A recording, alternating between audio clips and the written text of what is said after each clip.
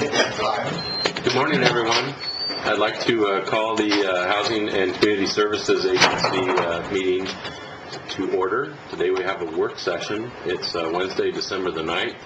I'd like to start out by saying that Chair Shar is ill this morning, and we are expecting both Hugh and Sid to show up hopefully shortly. But with that, we'll go ahead and get started. Are there any adjustments to the agenda this morning? Nope. Well, then we'll get right into the work session, and the first item is item A, which is the HACSA 2016-2020 Strategic Plan. Let's turn it over to Jacob. Well, thanks for giving us the opportunity to do a work session today, and I think we have two really important agenda items to discuss with the board today and get your input on. The first is the HACSA Strategic Plan, and some members of the current board were really actively involved in developing what we think is a best practice strategic plan in 2010. I'm sorry, can I ask for an introduction? Yeah, we were going to introduce. Oh, okay. I'll just wait. Okay. So our strategic plan is different than other strategic plan in that there are time-bound and measurable goals. And that strategic plan is sunsetting on December 31st of 2015. And as you know, over the last few months, we've been working hard on updating this strategic plan, and that new strategic plan will carry us through 2020. This summer, I moved into the executive director position, as you all know, and Valerie moved into the deputy director position. And Valerie, as a deputy, has really led this process, and I'm going to turn it over to her at this time. Good morning, everyone. It is my pleasure to introduce our consultants. We have here Sarah Stewart, Joe Lee, Wesley Lucas, and sitting in the back, we have Bob Choquette. Bob is a professor of the strategic planning class that our consultants are students in this class. And part of their classwork is to step out into the community and find an agency that needs help with its strategic plan. That was us. We were lucky to have this fabulous match. I was going to take the first few minutes to brag about our current strategic plan, but I'll let that go since it's in the memo and Jacob's already done it. And the document that the consultants have prepared for us talks all about the process, and so rather than repeat any of that, I'll just let them go right into their presentation. Can we possibly pull that door shut? Thank you. Okay, so more in-depth introductions? Okay, we were wondering if it might be useful to do more in-depth introductions just so you have some clue who we are beyond students. Students affiliated with Bob, who we'll see. I just summarized as Bob students. Yeah, okay. So I'm Wesley, and I'm working on concurrent master's degrees in conflict and dispute resolution and nonprofit management. And so my focus areas are in facilitation, stakeholder engagement, board governance, and sort of related fields. So this has been a real treat for me because the opportunity to work with 60 stakeholders has been phenomenal. So that's me. All right. My name is Jopa. Abbreviation of that is JOPA for all of you wondering.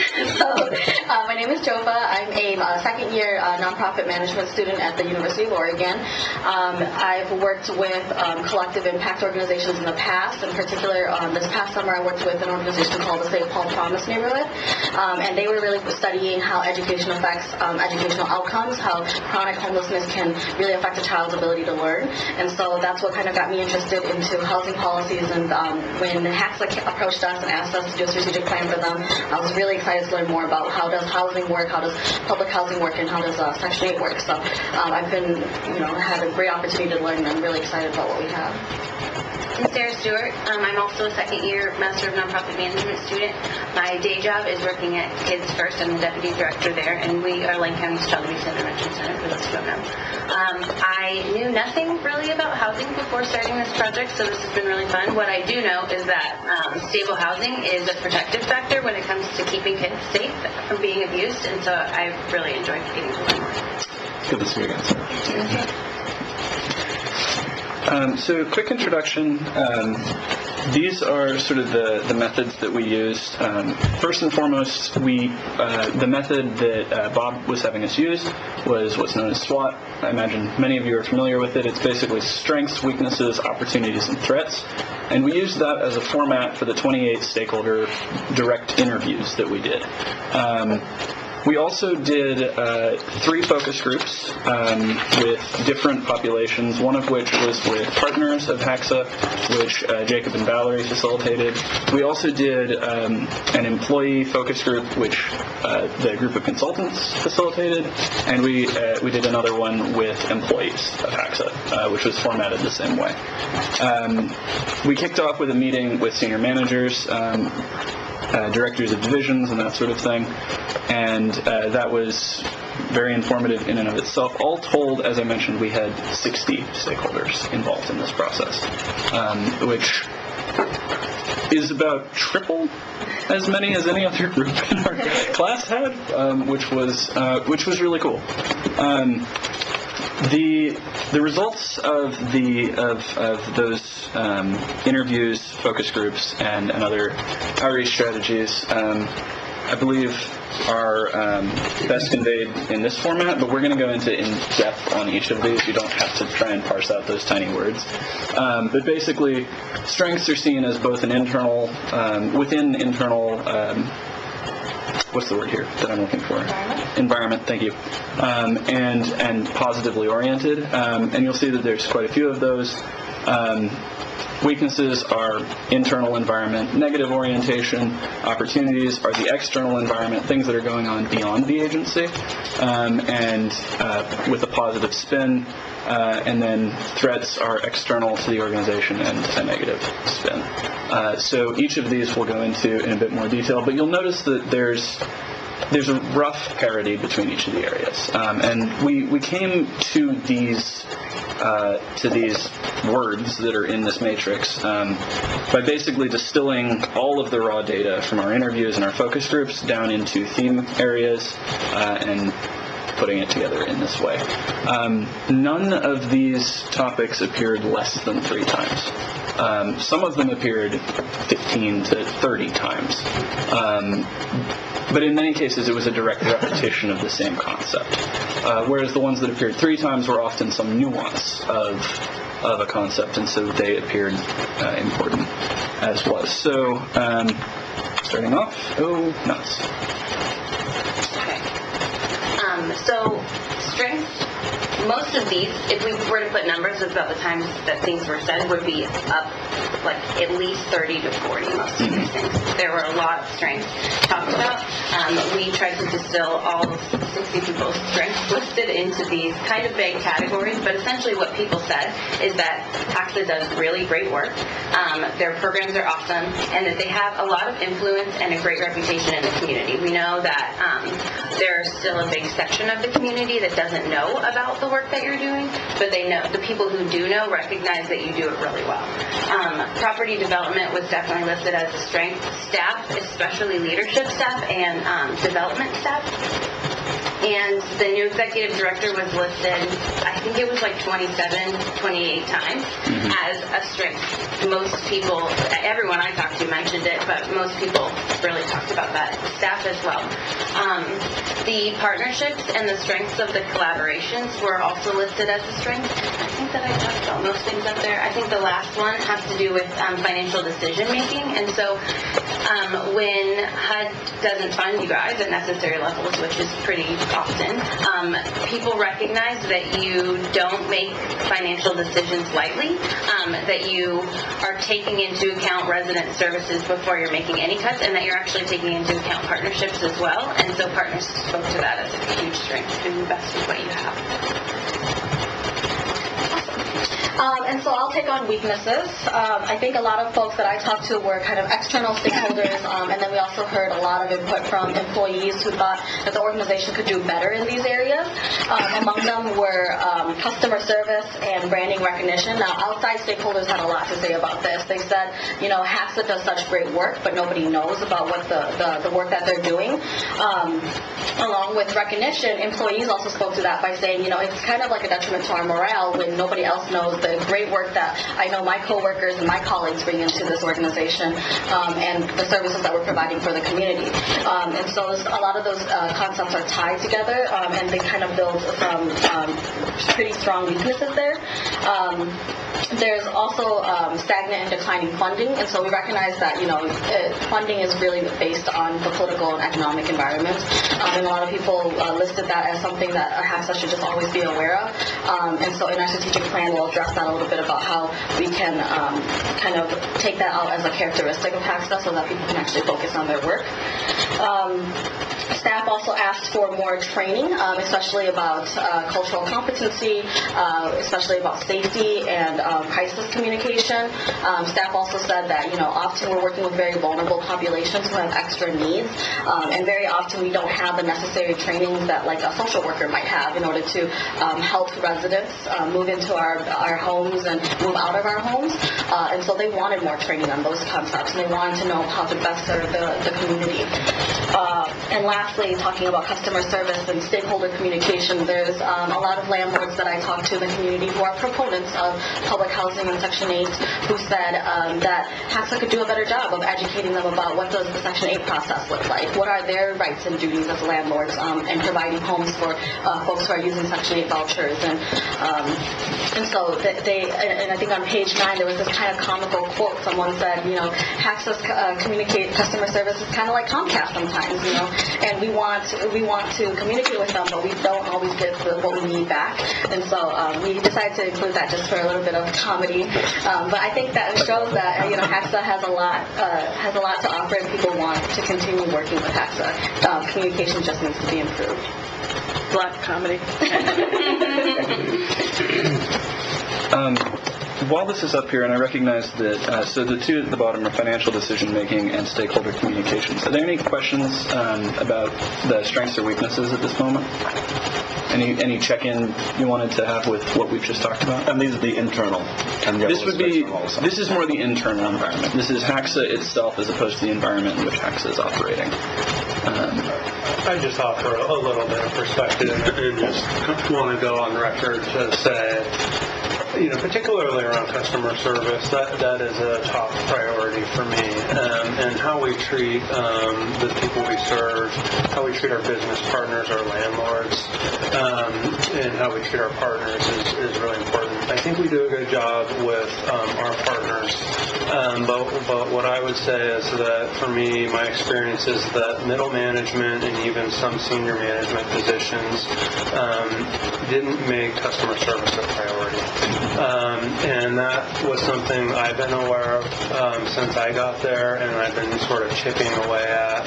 And I was not surprised at all that it came up in the stakeholder interview. And, I had complaints from community members soon after I started that, I've called so-and-so, and this is a senior manager, and I never get a return call from that individual. Most of those folks no longer work at the agency, and part of what we're doing is recreating management team expectations, and customer service is a high priority. And because the management didn't make customer service a high priority, that impacted line staff's mentality. So we're really making a big cultural shift within the organization around customer service. And as the leader of the agency, I can't, obviously I can make my expectations clear for managers, and I've done that. But getting that mindset changed at the employee level takes a little bit more time, and it takes some training and some expectation setting, which is something that we're in the process of doing. So do know that this is an area that I will follow up on with some strategic surveying probably about a year from now. And I have every expectation that when we do some surveying a year from now, that I'll be able to bring back to the board documentation of improvement. Mr. Carr. Just a quick question. Thanks, Jacob. Customer service is the ultimate measurement of success, whatever your line of business. And customer service is the difference between Gary's and Home Depot. So my quick question is, who do you define as your customers? I mean, for me, the customer is really everyone that we work with. So it's our low-income program participants, both in Section 8 and in the housing division. It's our landlords. It's our partners, and it's our fellow employees. So for me, the term customer is really robust, and it includes everyone we interact with. Thank you. I was hoping that would be exactly what you said. Thank you. Any other questions before we move on to opportunities and threats? So opportunities we're probably going to get into in a lot more detail when we explore the actual strategic objectives that we're working with here. But the basic stuff that came out of this, at the bottom, which I don't believe you can even see, it says hot public political issue. One of the main things that emerged from the SWOT interviews and the focus groups is that right now housing is very in the news. It's it's something that people are paying attention to in a way that they might not have been 5 years ago, might not have been even 2 years ago. And so the external environment presents a lot of opportunities. That's one of the main things that emerge. The other thing, just below accessibility of services that you can't see, is housing innovation. There's a lot of interesting things that are going on in the world of housing. There's a lot of new solutions to old problems that HACSA is participating in, and some that HACSA is not yet participating in. And so those are also, that environment is fertile ground. Some of the major opportunities that were identified were HACSA has a strength, a recognized strength in their partnerships. And many partners that we spoke with, many people who are current residents of HACSA, either Section 8 or public housing, or employees also recognize that there are more opportunities for service partnerships, particularly for sort of continuum partnerships, handoffs, that sort of thing. Referral systems that are a little bit more robust than they currently are. And that could do a lot, especially in a reduced funding environment like is happening in HUD, to deliver better outcomes without a huge amount of additional investment. There were opportunities for outreach into the community, things like political advocacy, community education, marketing and branding, and overall just increasing the accessibility of HACSA services. We'll get into this in a little bit more detail in a bit, but one of the main themes that we noticed from talking with people is that HACSA's got a huge amount of leverage in the community. It's I'm losing the exact number here, but I think it's about 5,000 residents, largest housing provider around, and that gives a lot of potential to influence the environment of what's going on in Lane County and in Oregon. So we'll get into the details in a bit, but the external communications opportunities are pretty profound, is what many of our stakeholders seem to indicate. Zeroing in for a moment just on client self-sufficiency, this was a very interesting topic in terms of there were a lot of folks who said HACSA could be doing more to get people off their programs. There were also a lot of folks who said HACSA could be doing more to keep people who need to stay on their programs supported while they're on their programs. So that's sort of a very complex 3 words in terms of it's not just getting clients off programs. It's not just keeping clients who are on programs supported while they're there. There's a lot to that, and we'll get into that again in a little bit with more detail. Some of the threats that people talked about included the board structure, and this is something that we kind of we put in here because we thought it was important, but we are not sure that it's something that you guys could do anything about. But essentially what people were saying is that the way that it's set up, we have mostly commissioners on the board, and they said, really anyone who mentioned this said, like, our commissioners are great, but if we have commissioner turnover, that's a huge threat for the organization, and so something to take note about. Staff turnover as well. This is more with retirements and then just kind of that loss of information. There's not a lot of what I'm looking for, like succession planning in the sense that that you guys did with the executive director position. There's not a lot of that in other key positions, and so people are just worried that information is essentially going to be walking out the door pretty soon, and it has been for a while. The informality of collaboration kind of goes with that as well. You guys have all these partnerships, and they're really great, but it seems that some people who, like Wesley and Jopa talked to, I didn't talk to these people exactly, but said that some of these are just because of like partnerships, like people who know each other. So if these people were to leave, there's no MOU or anything formalizing these partnerships and to ensure that they continue. And so that is something to work on as well. The aging portfolio is probably no surprise to any of us, but that is a huge issue that people listed as well as the reliance on federal funding and, of course, the increasing community need and building. Any questions about opportunities or threats before we move on? Tons of them, but I won't go down with them. Particularly threats, because we'll get into opportunities, especially in a lot more detail as we explore the rest of this. I just want to ask a little bit about this board structure. When I first got here, the HACSA board was 5 members. And that's because the legislature said that the housing agency would be governed and by the Board of Commissioners. Then Congress passed a federal law that said all federally funded housing agencies had to have at least 2 board members that resided in public housing. And I volunteered to be the first one. That was not the approach the board took. Instead, they expanded the number of members of the board to 2 residents that lived in public housing. So even though there's 4 of the 7 board members here today, 2 weren't here, are public board members that live in public housing, and the rest of us are elected. And so the legislature approved that change, so we're at 7. The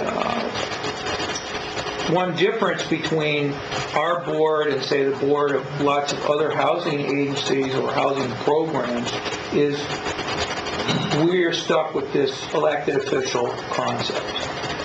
And so the good news is we have the buy-in of the public that elects the 5 of the 7 members. Bad news is, you're right, in 2 years we could have an over, and that's rare, but we could have a turnover. We haven't had that kind of turnover. I think the most we've ever had is 2 seats turnover in one cycle. So, anyway, I thought I'd mention it. That's really why it's listed as a threat, too. It could happen. And I think what people said, what I heard, and correct me if I'm wrong, but what I heard from people is that just 2 to 5, the 2 residents to the 5, just kind of makes it uneven. But Commissioner Sorensen, you're suggesting that that's a legislative issue. It's not something that we as a board or we as a county commission. Well, I think we would have authority to go back to 5, but then 2 of us would have to live in public housing. And I already volunteered, but they didn't take me up on it. So he's on the waiting list. So. Yeah, I'm on the waiting list. So anyway, realistically, I don't think it's going to change because there's a federal law that says it's got to be at least 2, or at least 1. Excuse me. I think we put 2 on so that we would have 7. I think the law is we have to have 1. But we put 2 on so that we wouldn't have 6 members.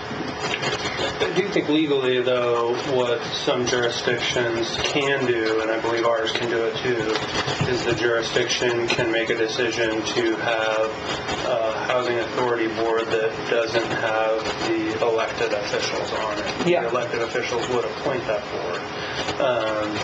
But they wouldn't necessarily have to be on it. And that's not something I'm speaking emphatically about. Well, that's what they do in Portland, though. But I believe that that's the case. Isn't that what they do in Portland? Yeah. We're one of the few that have a dominant elected. Is that Portland or Multnomah County? Well, the way it works in Portland is that the mayor appoints the board members, which is the Housing Authority of Portland. But the Multnomah County and the city of Gresham both bring candidates to the mayor of Portland, but he's the one that makes Who has sole discretion in the membership. Okay. And I think for a long time, too, we all debated whether or not we wanted to put that input in because we were like, this might be out of the capacity of the Board of Commissioners just to decide this. We might have to take some legislative work. But enough stakeholders cited it as a possible threat that I'm actually really glad to hear this conversation happening because I think that goes really well with our strategic issues that we identified. And there might be an additional objective that we didn't add because we didn't feel we had the authority to do so. But this board might be willing to do it. Any other questions before we move on into the issues themselves? Cool. All right, so speaking about issue identification, so we took this giant SWOT matrix that had, more than 20 themes and put them into four strategic areas, each with, or not each, but with a total of 10 objectives. And so the first one is community engagement, the second one is service delivery, and the third one is capacity building, and the fourth one is organizational systems. We're each going to go through and describe what the strategic area is about, and then we're going to describe some of the key tasks and objectives that we put under those strategic issues. I think a full disclaimer is that this is not comprehensive, and I think this is why it's important to have the board meeting and the staff meeting to continue adding on to this strategic issue that we've a chart that we've created. And so, without further ado, I'll pass it on to Wesley for the first one. So the first strategic issue area that we recognized is community engagement. HACSA has a pretty strong presence in the community in a lot of regards, and has more so even than presence a really strong reputation. Folks who know what HACSA is doing know that HACSA is doing it well. That's a powerful place to be in many regards. So there's more that HACSA could do. Specifically community education in this case.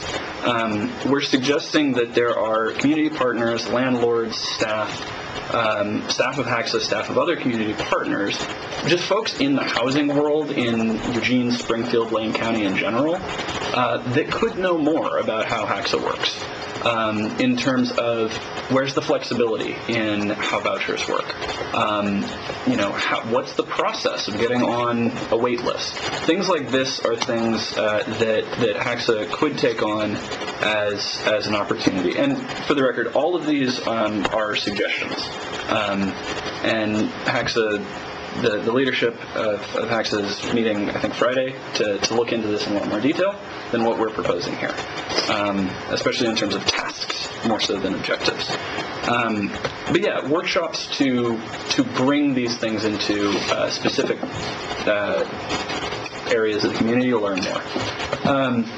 Political advocacy, same kind of concept. HACSA has a really good reputation. It has a lot of folks on public housing, a lot of folks on Section 8. There are forums in which HACSA and the board of HACSA could leverage that in order to sort of increase funding, increase support for housing. We're thinking especially at the state level in terms of getting state funding. That was a big thing that came up a number of times. Is HACSA could, this is probably true for any housing authority, but HACSA's got a good reputation.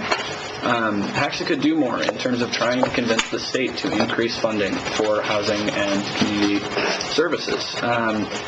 So there's a lot of that, and especially folks referenced the idea of resident services, because the development funds are slightly rosier than the resident services funds is the general impression that we were getting.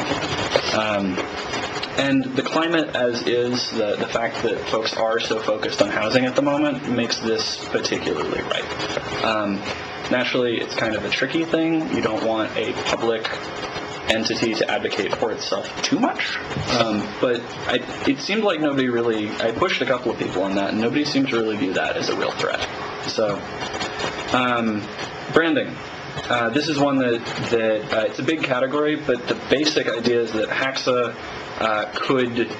could have a stronger brand recognition. We got some jokes about the name. Haxa sounds like a horror movie, but it's, I think more so I think people were suggesting that, okay, the name's not necessarily what we're talking about here. It's more so that we don't know what Haxa does aside from this clunky acronym. There were folks who work for Haxa who were like, we get calls all the time asking us, how to deal with their landlord, and we're like, are you on Section 8? And they're like, no. Not our problem. But because people in the community are not 100% aware of what Haxa is, there's time on the end of employees, there's time, community partners dealing with questions that, with a stronger brand, might not be a problem. So some things we're suggesting are making the website a little bit more user-friendly, creating some branding material and a resource packet for how to distribute that brand, and then designating either hiring or potentially just sort of saying, hey, here's another responsibility on top of your 12 you've already got. Someone who's responsible for communications at a strategic level in terms of the brand for Haxa.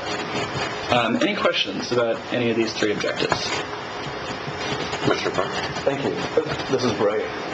This is looking just like a private for-profit business board meeting right now. And in many ways it can. There are ways it can't, obviously. And, you're talking about leveraging political advocacy, and you're talking about the sensitivity of a public agency doing it for themselves. Mm-hmm. When I was the director of Food for Lane County, I was also on the Oregon Food Bank board, because it's not a public agency. It's a private nonprofit, but it really is kind of viewed in the same light.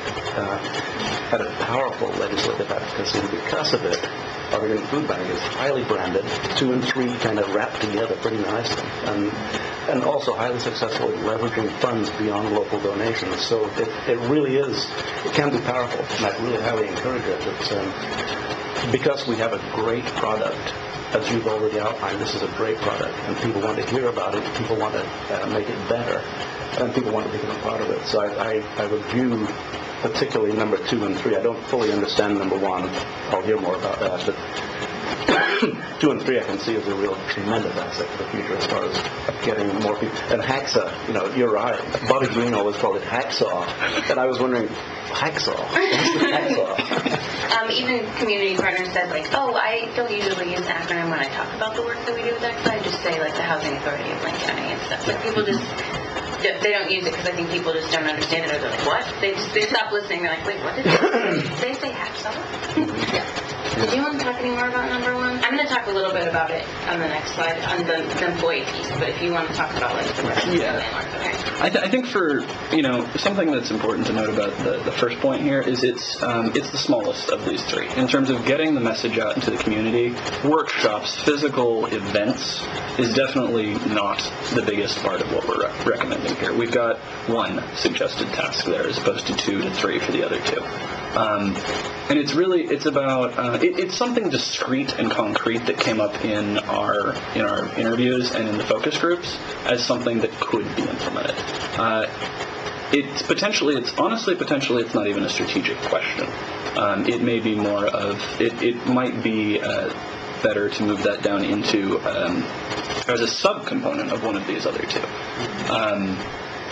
Now that that's been highlighted, actually.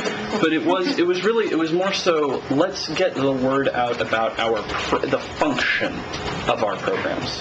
It's less so, because advocacy is about getting support for our programs, and branding is about getting recognition for our programs. The community education component is about how do our programs work. And I think that there's a big part of that especially when it comes to private landlords, community partners, and groups like that, there's more that Haxa can be doing. I think actually Jacob is the one who brought this up. It may be in here directly as a result of hearing it from Jacob in one of the focus groups. But there's that function component that this, I think, is addressing that the other 2 don't quite get at. So, anyways, any other questions about this? I think that the name Hacksaw or Haxa does have a certain imagery to it, and that people don't call, a beverage that they're going to spend millions of dollars on They don't call it Pepsi versus HACSA. They call it Pepsi. And I think there is some truth to a barrier that the public or the landlords or even other elected officials and community leaders hear when they hear an acronym that they don't really recognize. And we went through this branding experience with CVALCO, which was the Convention and Visitors Association of Lane County. And they changed their name after massive research to Travel Lane, and they advertised their website and their marketing as Eugene, Cascades, and Coast. And they went to the board of the Springfield Chamber of Commerce and said, we want to change our name from CVALCO. Oh, everybody knows what CVALCO is. To Eugene, Cascades, and Coast. They went to Commissioner Stewart's constituents in Cottage Grove and said, we want you to support a travel promotion, a visitors bureau that will promote our area, and we want to change the name from an acronym you've heard of, which you could shoehorn Cottage Grove into that, and now we want you to have a name of Eugene, Cascades, and Coast. It doesn't even mention Cottage Grove. It doesn't even mention Commissioner Bozovich's Florence constituents. It says Coast. It doesn't say Florence. It doesn't say Junction City. It doesn't say, Vinny. And it certainly doesn't mention Springfield. It doesn't mention Springfield. And they did a lot of research on this name, Eugene, Cascades. And this is because people outside of our area knew about these three things. This is the reason that they went to this. So they changed their acronym, which was a very bureaucratic acronym, to this newer name, in part because of the marketing. And I suspect that part of a bureaucratic name, is in part to isolate it from the larger community, because it's something you better need to know that. If you don't know it, you probably don't need to know it. It's not something that the public in thinking, okay, there's a housing problem. Who do I call? Do I call an agency with the name housing in it, or do I call something else? And I think that I do think that the branding then is relevant to the other things, which is the education and advocacy. So making it easier for people to understand what the mission and role of the organization is. Now, maybe it's like we only administer federal funds, and if you have a private landlord-tenant problem, please do not call us. That's a little long, Or, gee, we should have a broader involvement in housing, and so, housing for all. Not to be confused with free for all. Housing for all, is a little broad. So I do think that naming is a problem. I really do. And it was named by somebody other than me, and Jacob, and this board. 1979. And I would just say that it is likely that I would come back to this board with a recommendation to change the name.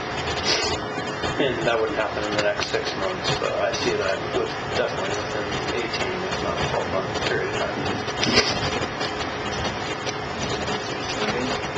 Anything else? As far as service delivery, we've talked about this a little bit. One of the biggest pieces is staff training.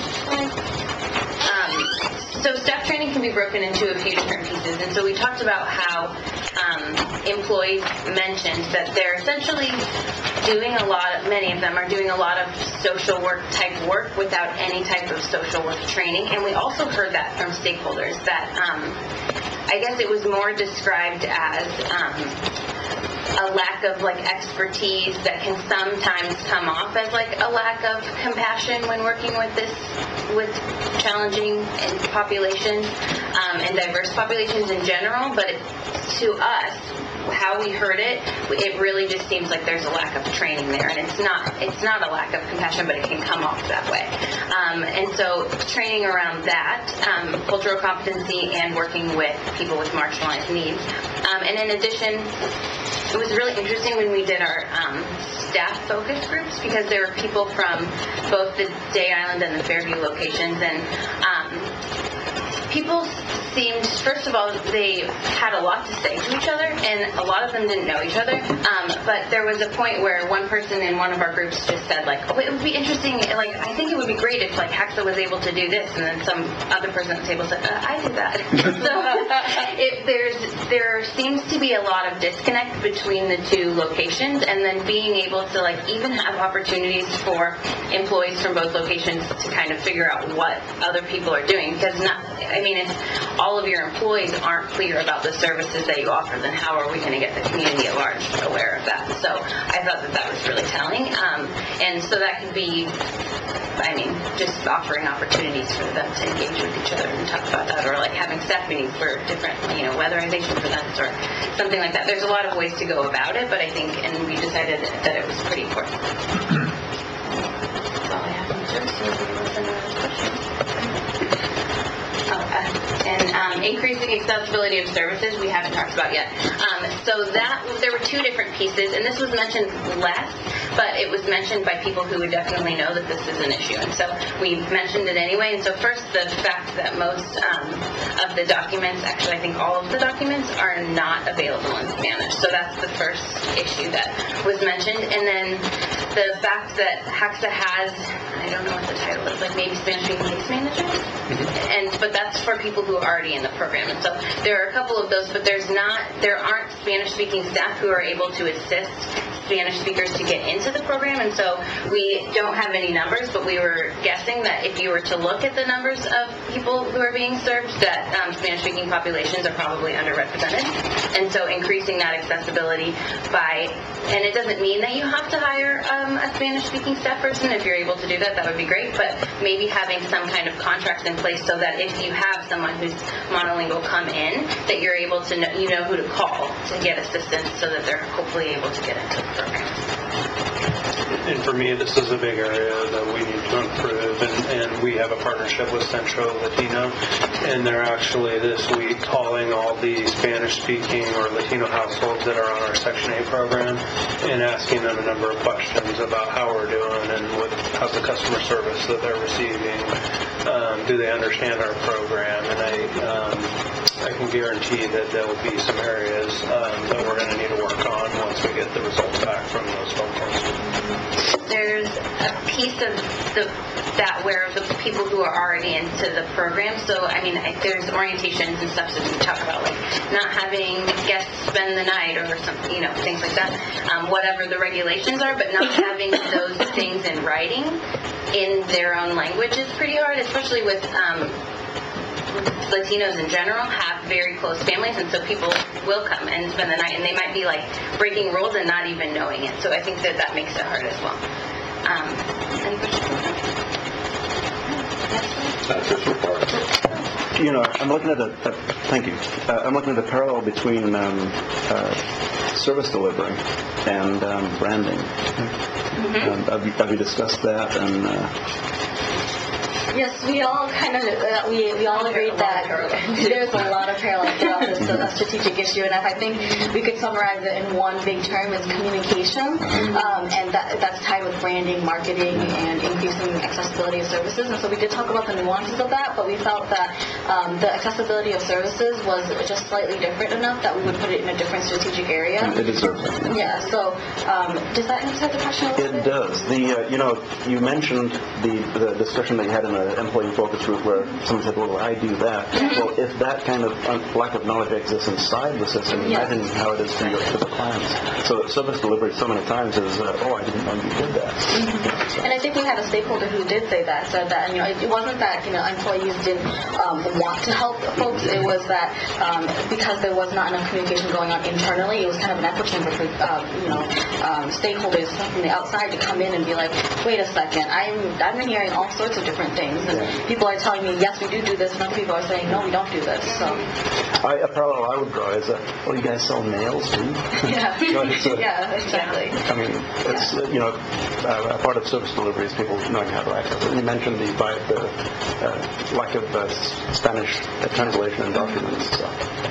Thank you, Mr. Chair. We talked about I think we might talk about communications a little bit later, but another thing to note, and we didn't put it in here because we decided that it was a communications issue, but a couple people that we've talked to said that it appears sometimes that there's a lack of transparency. And when we flesh that out a little bit with the people who were saying it, it just really sounds like they heard one thing from one person, and then later on they heard another thing from a different person or someone they were working with.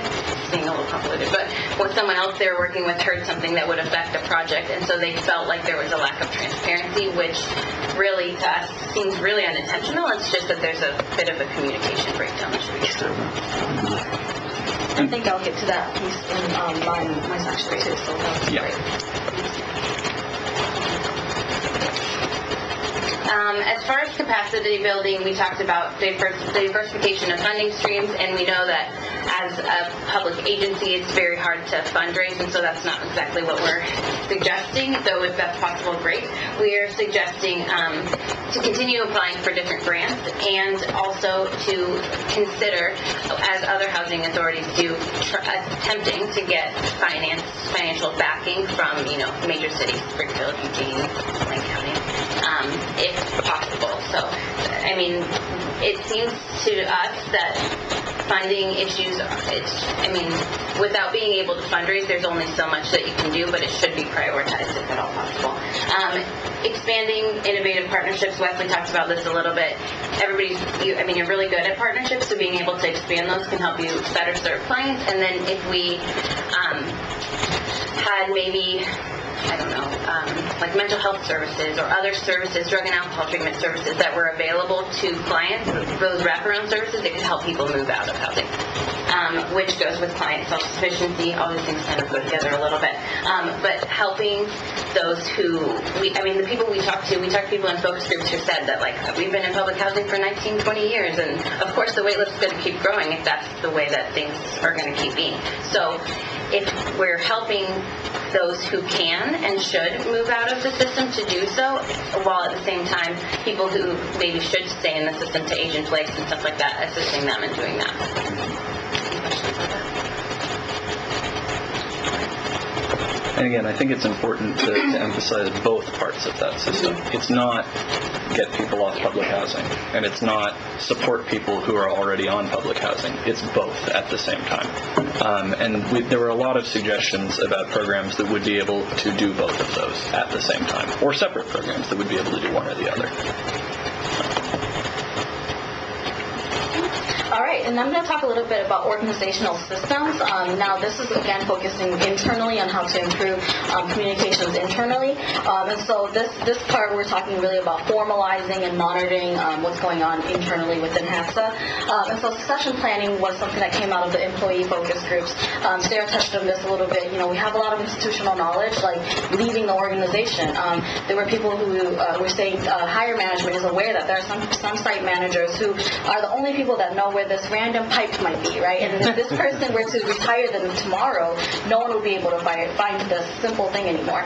And so we decided that maybe creating desk manuals is a good option for HACSA, is to create desk manuals or some other method of transferring knowledge for all unique positions with HACSA. I think this would also address some of the employees who said to us, I feel like I got promoted, but now I'm doing my old job and my new job. And so the promotion is really, I just have more responsibility. And so I think that would be also a great way to pass on knowledge to, if you're hiring someone else to replace you while you got promoted, handing them a desk manual saying, this is, something that you need to start on day one, or these are things you need to maintain while you're here. There was also talk about formalizing partnerships that were initiated by staff. Everyone, as a strength, a lot of people said, our staff was compassionate, very passionate about housing, and some of these staff, would go out of their way to establish partnerships with local nonprofits to, get people out of public housing or off of Section 8. And if these folks retired, then there's no formal MOU, and nobody else in the organization is aware that all this work has gone into establish a partnership with all these nonprofits. And so teaching staff how to write MOUs or formalizing MOUs so that everybody is aware that, hey, HACSA has established this new partnership with this organization, so if you're looking for this type of service, this is who you can go to. So that was part of succession planning. And then the second piece here is about clarifying policies and procedures. So this, again, is like the piece about how do we get staff to communicate with each other, and how do we make sure that everyone is speaking the same language and is on the same page within HACSA. So one of the suggestions that we had was just mapping out communication networks and communication channels, letting staff know, okay, if you have information to convey, this is the channel you must go through. And then also formalizing those triggers. So if someone makes a small change to a policy, saying, if you decide to make a small change to a policy to improve service, you must communicate this to X, Y, and Z. Because that was something that the residents were saying. They were confused about their home checks. Some folks thought home checks meant just, we're going to see if the windows work and if the pipes are working fine. And other folks were like, no, I've been told I need to clean my entire house before you come in. And so there was a lot of confusion about that. And I think that's really impacting residents and their quality of life while they're in the program. And so that was something that came out really strongly in my focus groups. And then I would also suggest that we have to ensure that all current internal policies and procedures are available easily on the intranet. A lot of that came out of the employee focus group. Employees were saying that there's no one place that they can go to find out more information about these things. So that was something that came out. And then finally, employees expressed concern and worry for their other employees, saying that there's no emergency or crisis plan. And so, in light of all these terrible shootings that are happening across the nation, what if something crazy were to happen? There was concern for front desk staff about where do we go, what do we do, and other emergencies, whether that's natural disasters or whatnot. And so I think if there probably is already a plan in place, but that isn't disseminated to employees. And so whether that means creating one and then disseminating, or just disseminating the current one, would be a good option for us. Any questions about this? Yes.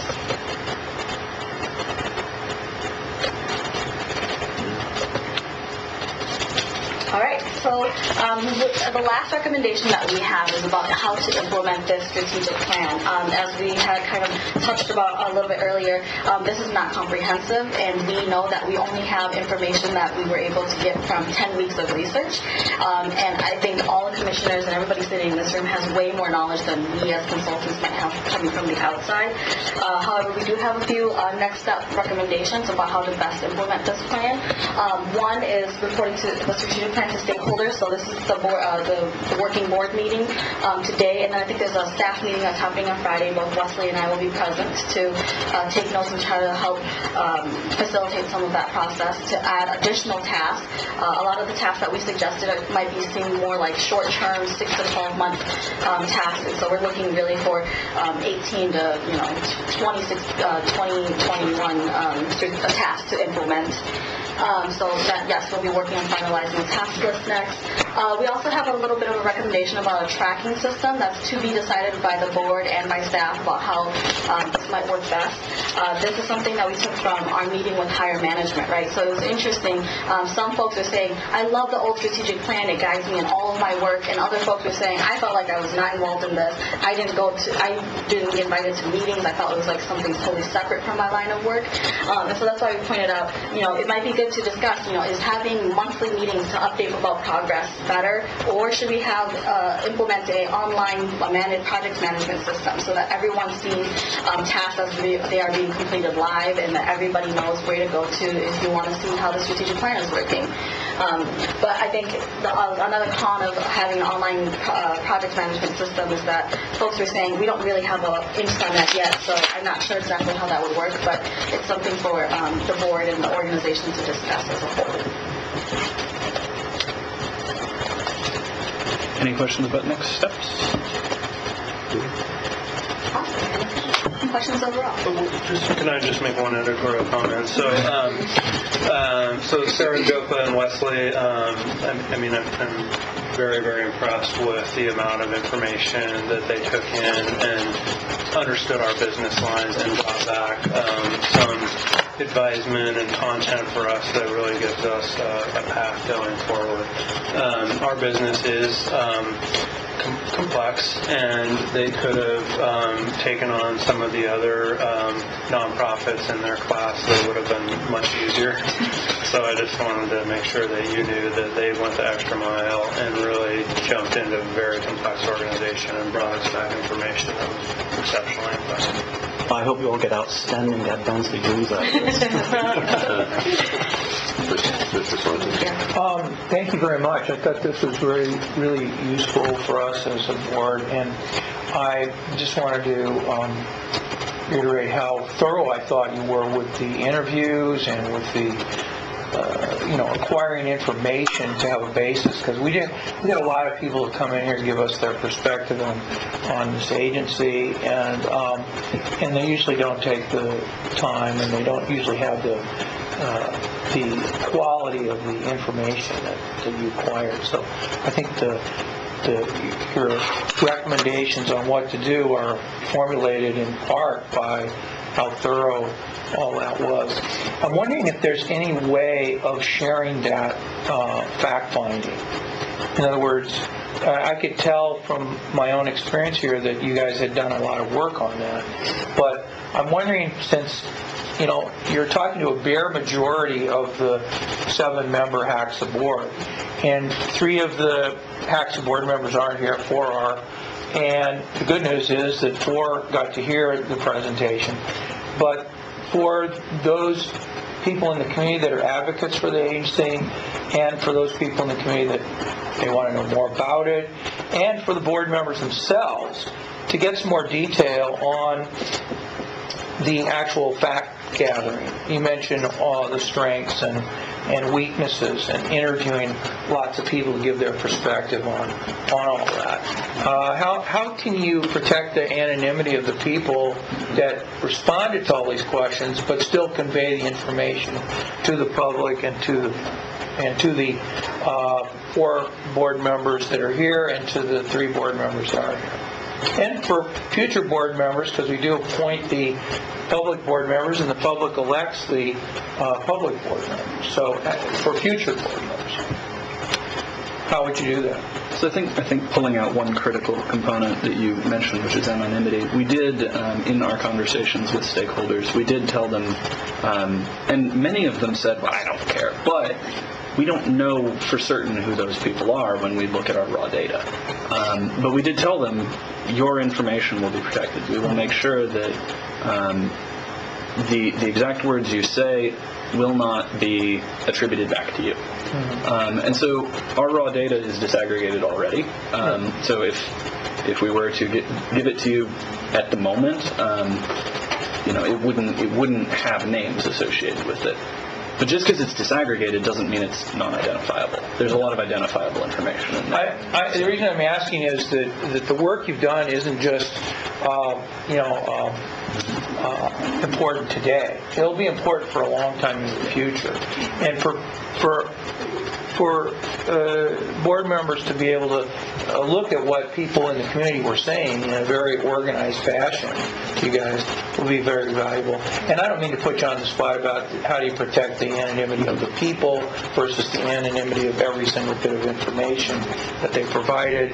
And I'm enough of a lawyer to say there is a difference between the information provided and the name and address and the usual likely times of day that they are home, and what religion they have, and what other information about them. There is a way in my mind to separate the individual and specifically promised anonymity of their name versus providing the public and and the commissioners with the sum total of the observations of all of these stakeholders. I think too, in our strategic plan, on the presentation we just listed bullet points, but in our strategic plan we provided 1 to 2 sentences description of what we heard and just kind of the summary of the theme that came out of the interviews that we had. So maybe that will help a little bit to kind of disseminate to future commissioners and future EDs that, this is the strategic plan that happened. This is the information that the consultants found out without, avoiding, without harming anyone's confidentiality or anonymity. So I think one of the things that we can do, so we meet with our management team this Friday, and I think we can send out this or a version close to this to all the folks we interviewed and invite them to send that out to their networks as they see fit, and just tell folks that if they had any additional input, that they could send it back to us. Our current trajectory is to, I think it was in Wesley's in the next step slide. Our current trajectory would be to come back to you January 12th with a finalized strategic plan, so we could give folks a couple weeks to send us some final input. If we started getting a flood of input that made us rethink that, we could always come back a couple weeks later in January if necessary. So does that sound like a good approach to follow? Yes. We plan to send the raw data to you too, but I think especially if we have till January 12th, I could go through that and know there are very few comments because they're so many of them are so similar that I think there are very few that are specific enough that you would know who or even what sector that comment came from, and so I can just look through those, delete those, and we can just send it to you. And you could have the spreadsheets at least, but I could also put it into a different format so it'd be easier to look at this. At the moment, what we've got is a very large Excel file, which is essentially, here's the themes, and here's everything said about the versions of it that were said, and in some cases is up to, as we mentioned, 30 examples of the same thing. So we're going to make that available to Jacob and Valerie, but we have to go through and check it first to ensure exactly. It's not anonymity, it's confidentiality. Yeah, more so than anonymity. Because, we talked with a lot of people, and in every case we said we're going to make sure that you are not that you are not identified as the person who said these things. We want these things to be conveyed, but we don't necessarily want them to be tied to you. For example, we don't necessarily want to know Cornerstone Community Housing's Executive Director Richard said this. We just want to know what he said, and we don't even want to know, and we want it to be aggregated with everything else. And that's how it is, but we need to confirm that before we release the data. So, Jacob, I'm really pleased with this. A great presentation. And not only a great presentation, but a great document that you produced. Obviously, there's a great deal more data than you put forward in your presentation, a great deal more information than you put in this document. I'm excited to see more of it. I'm excited to see how you're able to use the Excel file to kind of manipulate the data into things that really are usable on the front line. I'm once again highly impressed. I am really pleased with what we've heard today. So, board members, thank you so much for your time and attention to this topic today. What we specifically wanted to leave here with were your impressions of our overarching strategic goals. Jacob had 7. The consultants were able to sort of generalize those more down to 4 overarching strategic categories. But also, if you had any thoughts or ideas about tasks that we would insert under, as things to do under these strategic categories that we would assign and put a time frame with, we would love to have those suggestions from you. And also, if you have feedback about our process. So you understand what the process has been up until now, and you've heard a couple times that we're going to meet on Friday with all of our staff, and then we'll be back here in January. So if you have any feedback, I'm not sure if you're allowed to email Jacob or what the way to do it would be, but we want to hear your thoughts too. We do our best work walking on the street.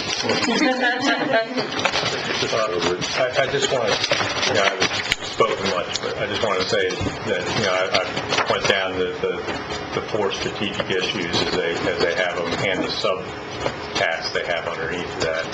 And I thought you guys captured a lot of my concerns very well. I don't have anything I would really add, and you have captured some things I hadn't thought of that obviously came out of other interviews. So I think that the team did an excellent job with the interviews and then boiling that down into some strategic goals and a strategic plan. Doing that work from just generalized interviews all the way back, working into what are the issues, what are the opportunities, and then working that into a plan. They did a great job with that. So I don't disagree with the way they set this out, and I think the format's really done well. I'll be interested to see if there's anything added by staff or not when it comes back to us, I guess, for a final approval of the plan. But as it stands right now, I can't think anything I would add. I think you guys have done a fantastic job. And those are my comments too. You guys did an excellent presentation. The report is excellent. Captured all the thoughts that I had, which were many. Sarah was frantically taking notes. So, but I really believe that this is a great product, and it's boiled down, and I'm anxious to see it and get it adopted in January and get to work on it. AXA's former strategic plan, it's amazing what was in it.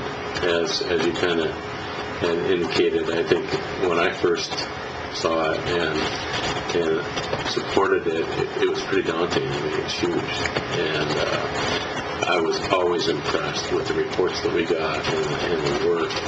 And I really felt that that plan, as detailed as it was and aggressive as it was, it really guided some great work in this organization and took us to another level. And I believe that this is going to build on it and improve in areas that need to be improved. So thank you very much.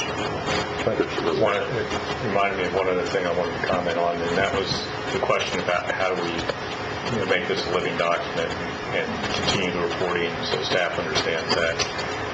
We've done as a board, as our other board, we have a strategic plan also, and we get quarterly reports on that strategic plan from staff as to the progress.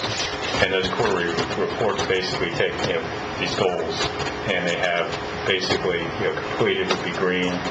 It's a nice dark green they have.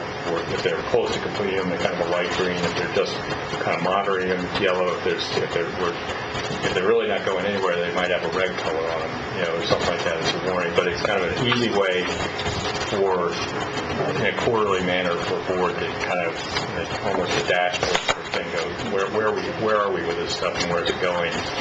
And staff having to do that quarterly review forces at least the administrative staff to look at that, and that report being available for the rest of the staff to see kind of is an easy, quick way for folks to see how we progress in our strategic plan.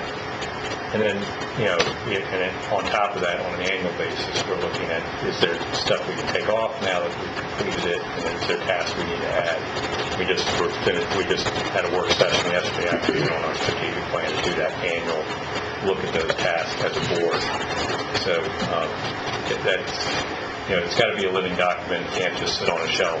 And I think quarterly reporting on progress is one of the ways of forcing that, and in an easy format to communicate to everyone, the community, the board, and staff. One thing I forgot to mention is that Shar, Revis, and Hugh were both really involved throughout the strategic plan process. Shar became very ill yesterday and had to go to the hospital. She's doing fine. And I frankly, along with another staff member, encouraged her to stay home today. I know she's watching live, and I just want to make sure that you guys know that both of our appointed commissioners have been heavily involved in the process. I think Commissioner Lincoln would be here, but he had a 7 o'clock meeting in Salem, and was going to try and make the drive down in time, and texted me just before 9 to say he was just leaving, so he's probably showing up in the garage right about now. Thank you very much. We appreciate your time. Yes, thank you. Just the beginning of the work, though, right? Right. Excellent. Perfect. All right. We got one more item? One more item. Can't leave it. Item B, which is an update on our Cornerstone partnership and the next steps. Great. So I'd like to invite Richard Herman, Executive Director of Cornerstone, and Rick Larson, their board chair, to the table to share in this discussion with us.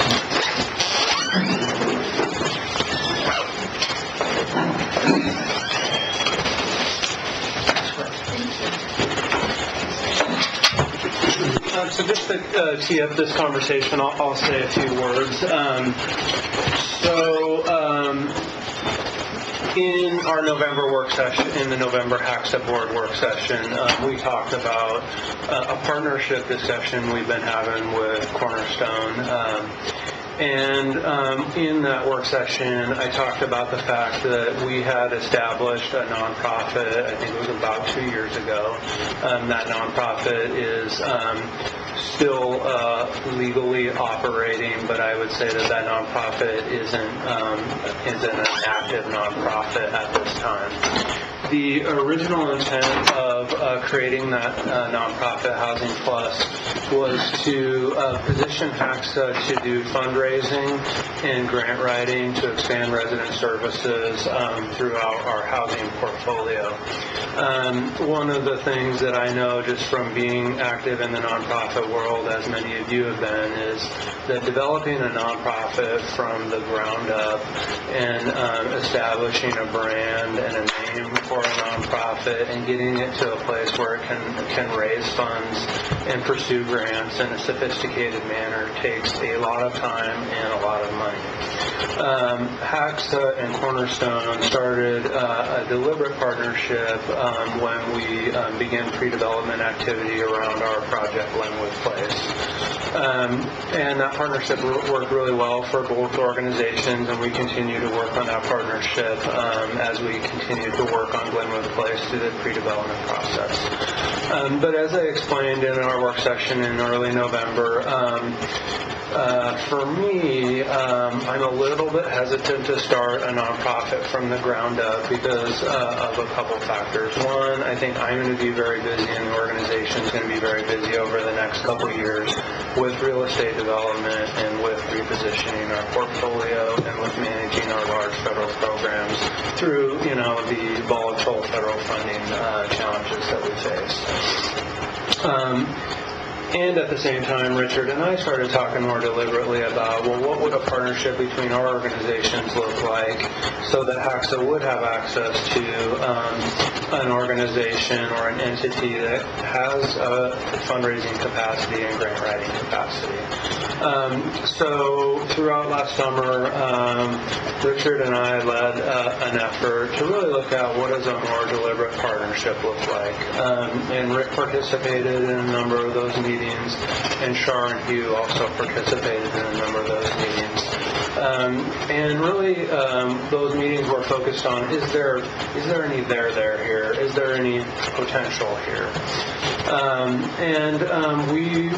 We believe that there is potential here, and we believe that this partnership should enter into the next step of due diligence.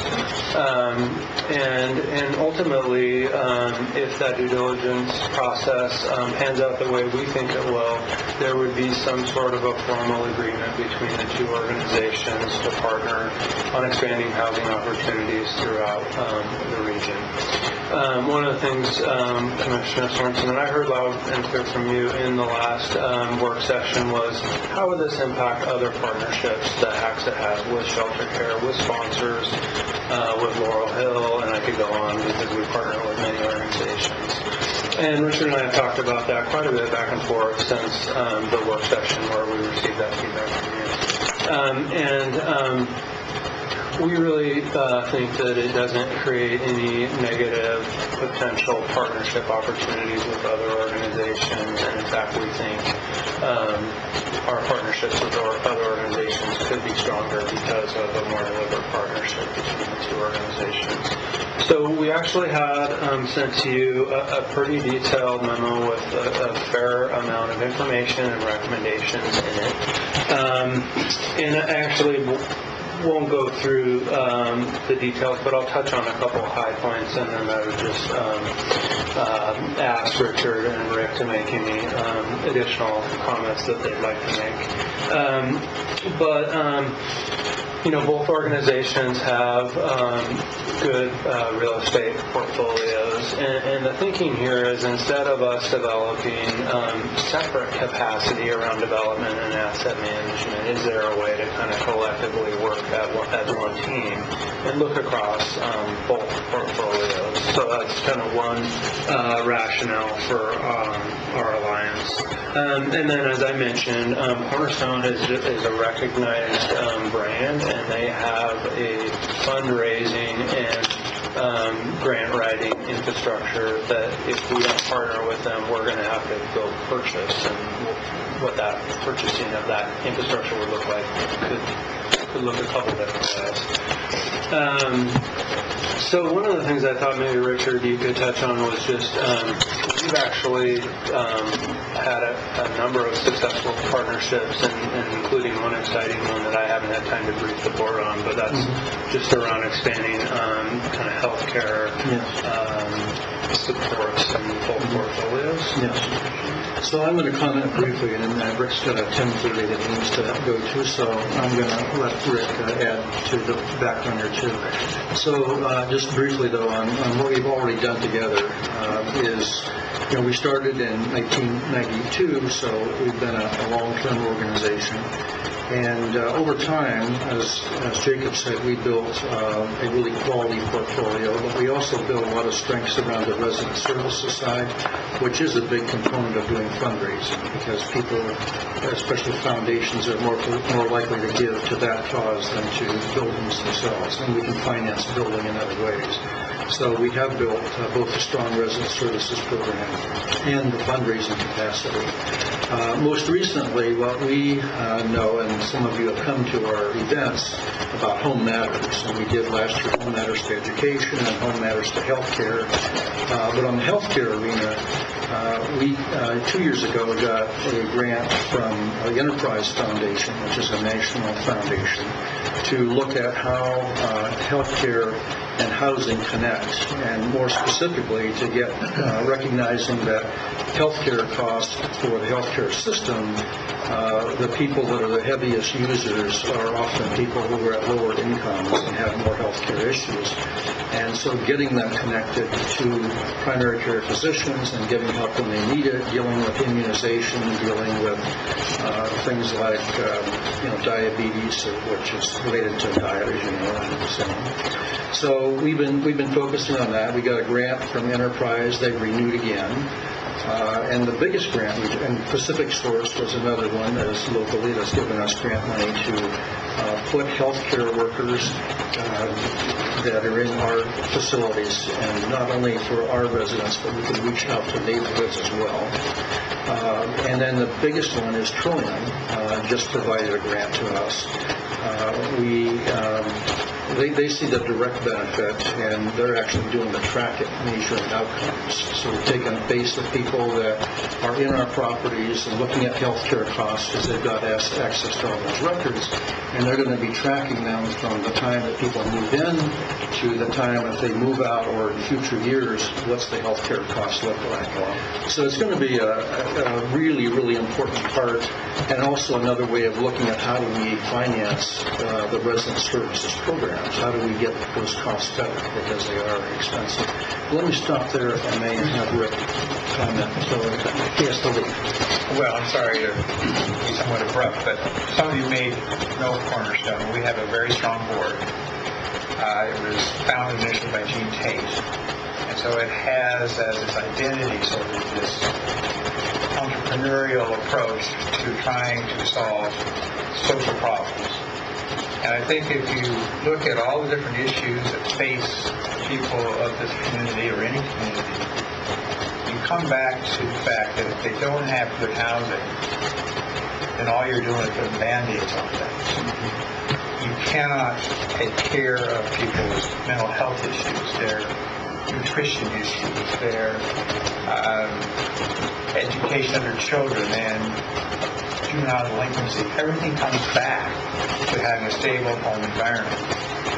So I'm a believer in having housing be a very central part of what the community needs to support. And how that gets done is certainly the public sector piece, huge public sector piece. But you also have an education problem as far as taxpayers believing that this is a wise use of resources. We think that the private sector, or I don't really think of nonprofits as being private sector per se, but they do have more of a private sector perspective on some things. We do believe that we can access people and get them to understand just how this is an excellent way for applying your charitable dollar, or just supporting it in general, whether it is with donations or the political approach to what's important in this community. So we're excited about the opportunity of working with government organizations such as HACSA. We think that there is something that we can bring to bear that will be helpful. We've also, with experience, found that the resident services things that touched on have been a huge element of not simply putting roofs over somebody's heads, but actually having them be successful in that environment. Some of these people come from a very fractured world. And if they can build community, get connected, and have their children get connected, have their children want to bring their friends home to their place, it builds a future that isn't really being accomplished by just simply keeping them out of the rain. We believe that there's much more to the story, and that's a big part of our mission. That's a great perspective. We were able to tour the mission this last week, and it was the same exact message. I mean, yeah, they're there to meet the immediate need, but the ultimate goal is to bring the services necessary to get them into stable housing. And so, it's just not one component. It's not just having a place to stay. You have to be able to, serve the folks and help them with their specific needs, whatever it might be. And so it's encouraging to hear the partnership with the healthcare, and I'm sure you have other partners with all the other providers that provide a myriad of services. And that's really what we're just going to have to continue to link ourselves together with these services to be effective with actually helping somebody become self-sufficient and be able to be productive and meet their needs. When we build our projects, we have a community room because we've always thought of this as sort of a platform for which other services can be delivered. We do not bring them food and nutrition. The Food for Lake County does. And there's a whole bunch of other providers that come and present some classes for education, nutrition, job searching, a wide variety of different things that can be brought to the people there because of the physical structure that's created.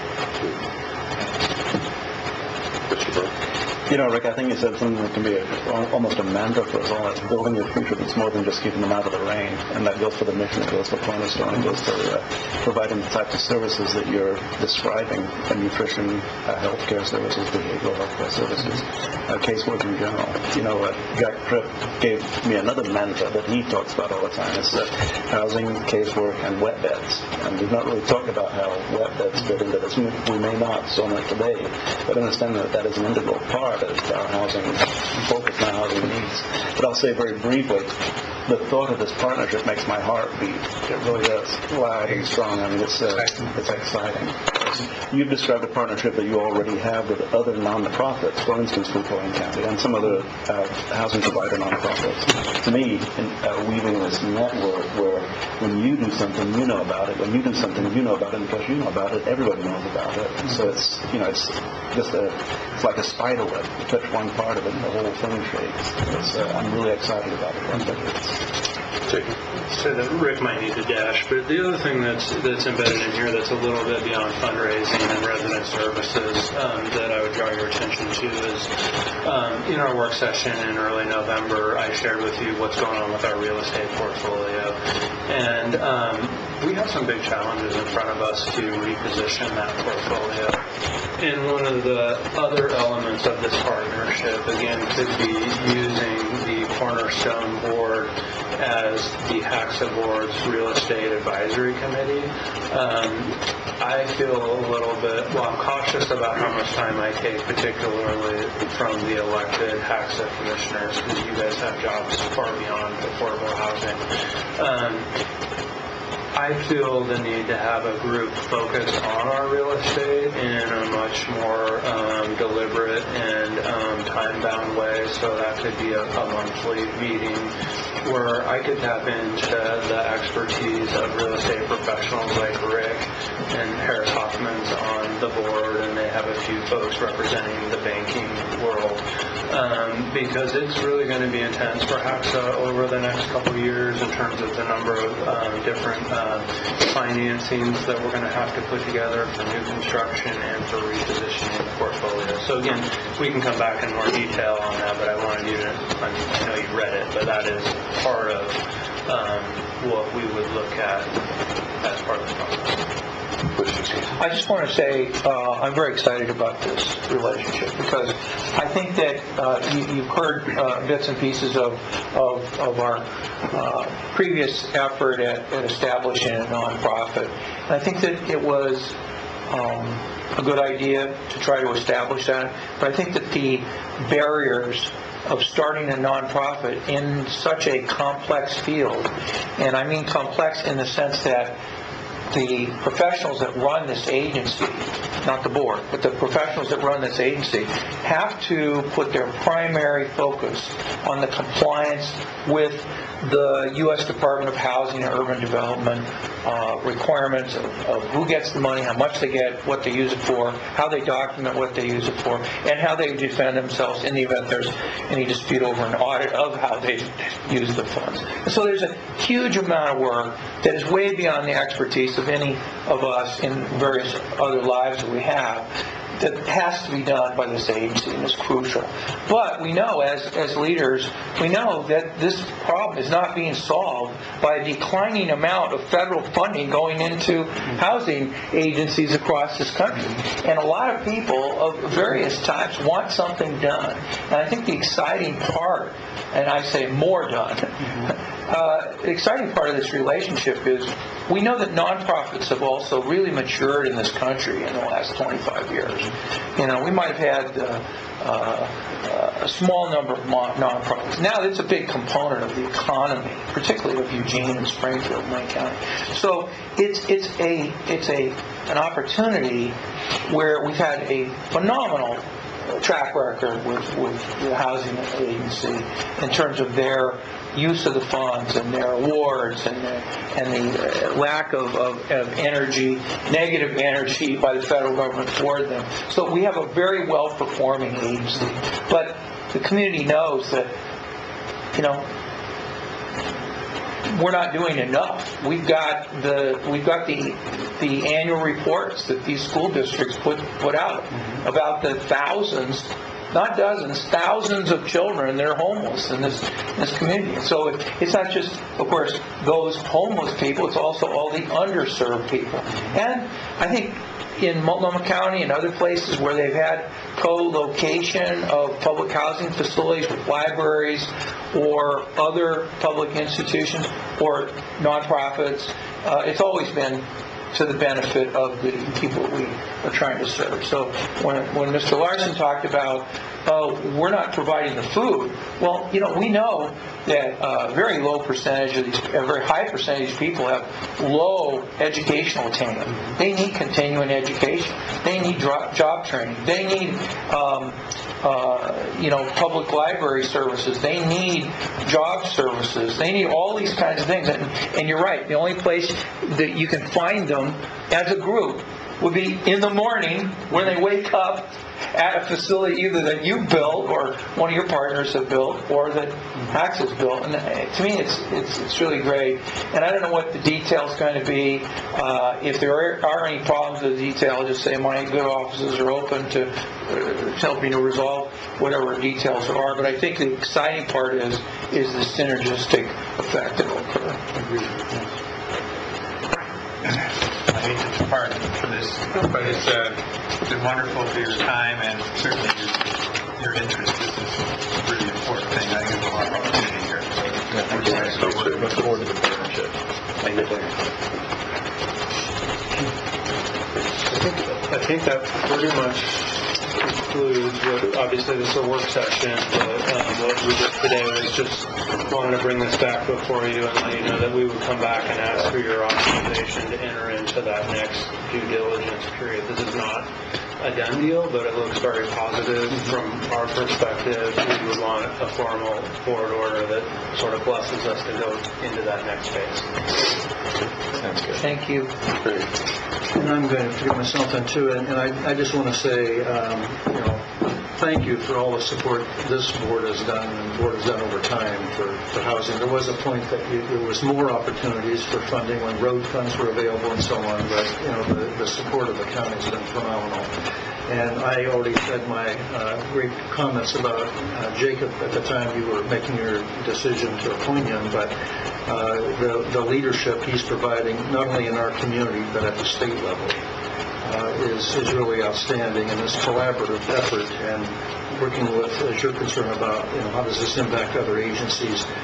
Even before Jacob, Larry Abel was in a leadership role of getting other providers to work together. And it's going to be a really healthy thing when we're not competing with each other for limited dollars, but we're collaborating together to maximize those dollars. Thank you. Thank you. Rick is with Harang Long, right? Pardon? Rick's with Harang Long? He's with Eugene, he's called, I'm not sure, let's see, I can't remember the name, but his email is Eugene Law, but he recently changed it. Yeah. So we don't have an executive session. Is there any further business? I'd just like to say thank you. This was very productive. I know the other members would have liked to have been here. Hopefully they'll take the time to watch the presentations and look forward to these items coming back to us after the first year. We're adjourned. Thank you.